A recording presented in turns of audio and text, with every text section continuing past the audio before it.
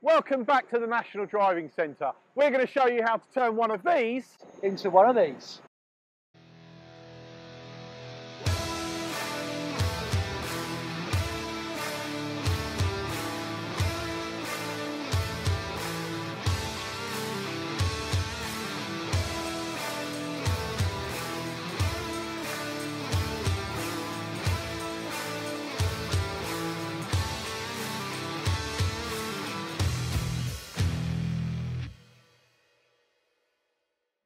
Welcome back to the National Driving Centre. So let's talk through the key points for the LGV driving test. First of all, you're going to meet your examiner. Okay, once you've met the examiner, you're going to make your way to your vehicle. Once you get to the vehicle, we're then going to do our show me, tell me questions. Okay, we've already made a video on these show me, tell me questions. We will put the link in the description below. Once we've done the show me, tell me's, you're going to then carry out the reversing exercise. Okay, the examiner will be outside the vehicle for this. Once you've then got your vehicle into the bay, the examiner will jump into the vehicle and you're going to go out for your 50-minute drive. So let's go out there and see what's involved. Okay then, Keith, so let's start at the beginning and let's go with preparation. So what can we do to prepare for our test, mate? Get a good night's sleep the night before. It's got to be one of the most important ones. What, not down the pub? Don't go down the pub. Yeah, no, don't go down the pub. Have a good night's sleep the night before. Arrive to the test centre nice and early. You don't want to get there, be in a rush. You want to get there, make it nice and easy for you. A little bit early, get yourself prepared for it. Yeah, this is it. And obviously, you know, the diet as well. You don't want to be going for a full English before your test, because then it's going to make you feel bloated, it's going to make you feel uncomfortable.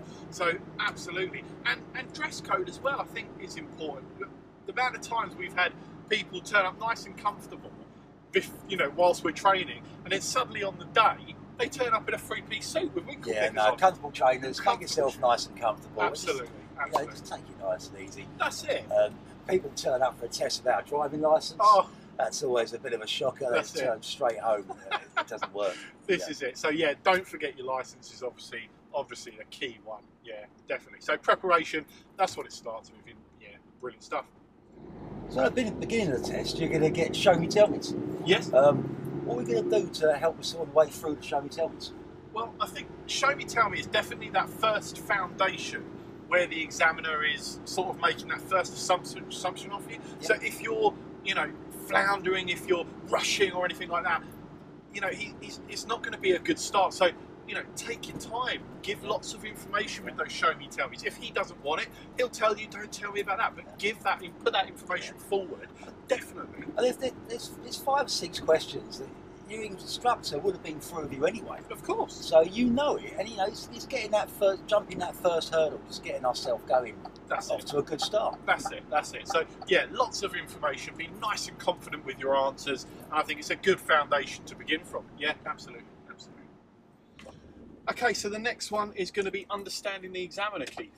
So what does that entail? What are we going to be thinking about? I think the examiners, they're normal blokes, you know, and women. You know, they're fair. They're not out there to fail you. They're on their side. They're actually there to make sure you're just a safe driver, and they're willing to give you the licence, you know, to go out there and drive these vehicles. That's it. And you know, when it comes to chatting around, yes, some of them will have a little chit chat on the way round. Some of them will be deadly silent. This is not because they want to be rude. They know you're trying to concentrate and you've got a lot of work to do. So don't feel like you have to engage with them, or if they don't talk to you, he's the hardest examiner in the world. That's not the case. It really doesn't work with them like that, does it? No, a lot of examiners, I mean, you can have a chat with them, but pick your times when you're going to talk to them. Don't be coming up to a key roundabout and say, so, do you have a nice holiday? That's it. It's not going to go down well. Of course. Because, sometimes it's so easy to have those students that will go into a full monologue on where they've been this year on holiday, and they'll make those little errors. So, you know, I always tell my students, you know, have a little one-word answer, but don't feel like he's going to think, oh, this student's being rude because he's only giving me one-word answers. That's not the way it works. It's not the way it works. Not at all.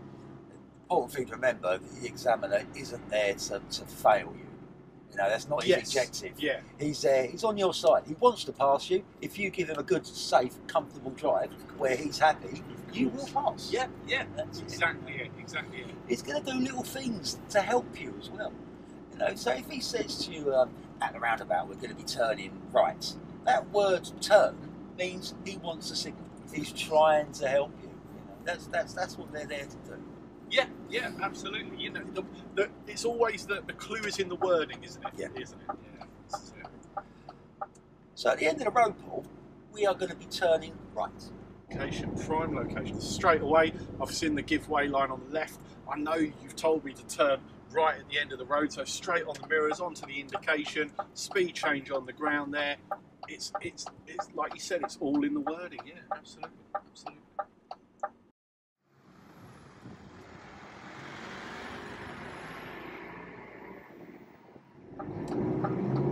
There's another thing about examiners. Sometimes you might see them making little notes on your drive. It doesn't mean you've done anything wrong. And sometimes I go, oh, I've done a safe location. He might just jot it down. And don't be put off or tempted to try and look over his DL25 or his iPad Of course, to see what he's doing. That's it, that's it. Yeah, it's not that they're going to be writing down their shopping list, but don't flinch to it. Don't think, oh, that's it, it's all out the window now, he's written something down. Don't react, you know, be confident in what you're doing. Be confident. At the roundabout, Paul, we're going to be turning left first exit.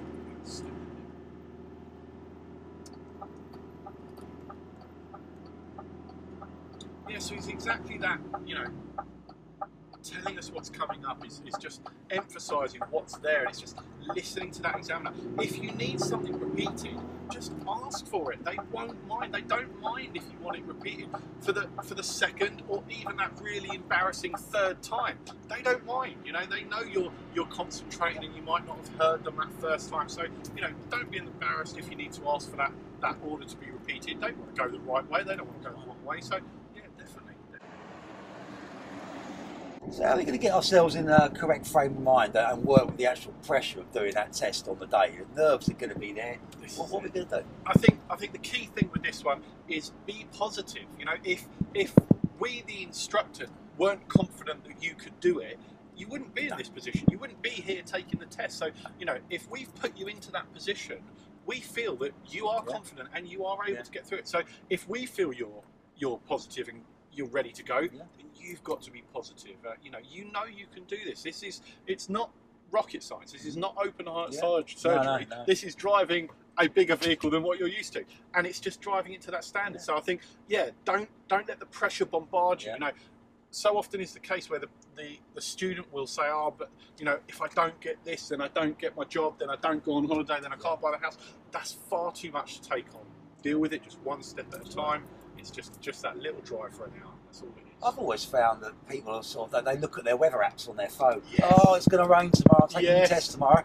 It's not nothing to worry about. Yeah, it hasn't rained all week. It's still you're still driving. Okay, you might slow things down on approach a little bit, but you are still just driving. The weather conditions shouldn't really no. If the weather's that adverse, then they'll cancel the test in the first place anyway.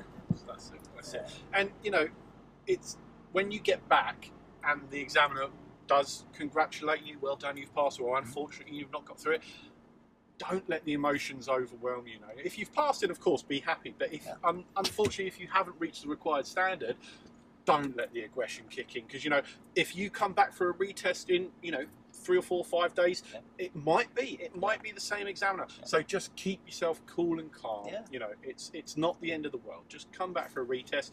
He's going to tell you what you failed on, and you can then brush up those points, and you can come back and pass it the second time. The majority of people pass first time anyway. Yeah. But if you do fail that test, the examiner's going to sit there and he's going to give you a good debrief, tell you what went wrong. Yeah. And it's almost like a free lesson. He's helping you, telling you what to do next time you come for your test. He's giving you that independent view of someone watching your drive. Yeah, of course.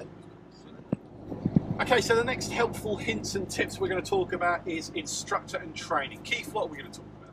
So your instructor wants to get that perfect pass. He's always going to want to get that perfect pass. Doesn't always happen. Well, if you make little mistakes, We don't want people to think it's the end of the world, that's it, it's all gone wrong, and start driving erratically, give up. You haven't, doesn't mean you failed the test. It might mean you picked up a minor, you might have forgot a blind spot, you might be that little bit late with that indication. It doesn't mean you're going to fail on it if you do it on a occasion. No. And so often it's the case where a student is driving, they'll make that small little error, and they'll be thinking about that error. Oh, I've done that. And that wouldn't have failed you, like you said. But because they're thinking about that error, the next error will fail them, because they're so focused on that single error that they're not concentrating on the rest of the drive. So put it, if a little mistake is made, put it behind you. Don't dwell on it. Don't let it be that little, tick in the back of your brain that you're thinking, oh my God, this is it, that's it all over. Step over it, let's get forward and, get back onto the swing set again.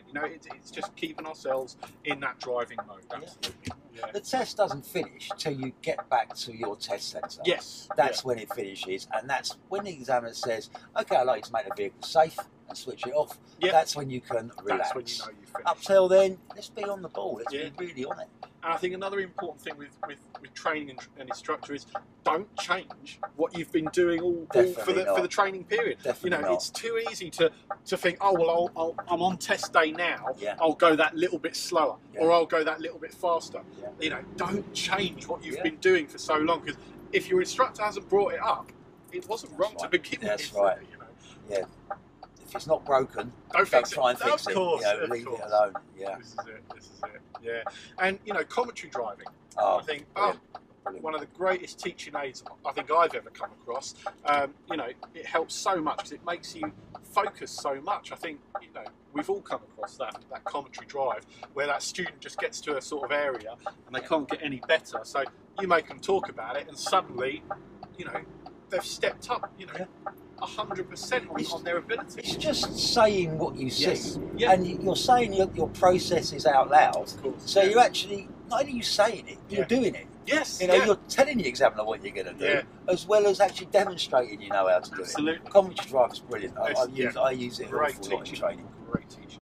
So driving awareness. If you was to go the wrong way, for example, providing you're doing it safely, it's not a fail. Paul, at the roundabout, we are going to take the second exit, road ahead. Second exit. God, look at this guy on the left here, isn't it? It's a stressful scenario. Okay, so taking the second exit, taking the second exit, taking the second exit. Okay, we've gone the wrong way there, Paul. But it's not a problem. You was positioned to go left, you was indicating to go left, we've gone left, we've done what the paint McGraw told us to do. Okay, we wanted to go road ahead. Yes, yeah. Now, I don't want you doing this on purpose, but if you make a genuine mistake and you go the wrong way, provided you do it safely, don't worry about it. Yeah, of course. It's, it's progress over safety. That following the road ahead for that destination is not the be-all and end-all. Safety and the driving code is what we're hitting. So as long as we've hit all our marks, you've got all your mirrors, you've got all your blind spots and observation, you're in the correct lane to do that manoeuvre, you finish and do that manoeuvre. It's definitely the way. You can't go road ahead from a lane that's signposted, you're turning left. Yeah, I think personally for me, that's, I think, one of the highest failures, I think, is people put themselves into a scenario and they feel they have to, turning right from the middle lane, with no paint on the ground. It's little things like that is, I think, one of the highest ones. I can almost guarantee at any point on someone's training, they've gone the wrong way. Yes. And the instructor didn't jump up and down and start singing and shouting. No. So don't let it worry when you're on the test. That's it. Yeah, just brush it off. Yeah. It's not the be all and end all. Yeah. And it's just proving that if something does go a little bit wrong, just keep to that standard. Keep working to the goal. Lots of mirrors, lots of blind spots. Really that full observation around you, so you know exactly who's around you and where you go. I've always found that one of the biggest things students always ask about or go on, can I do this again? Can I do this again?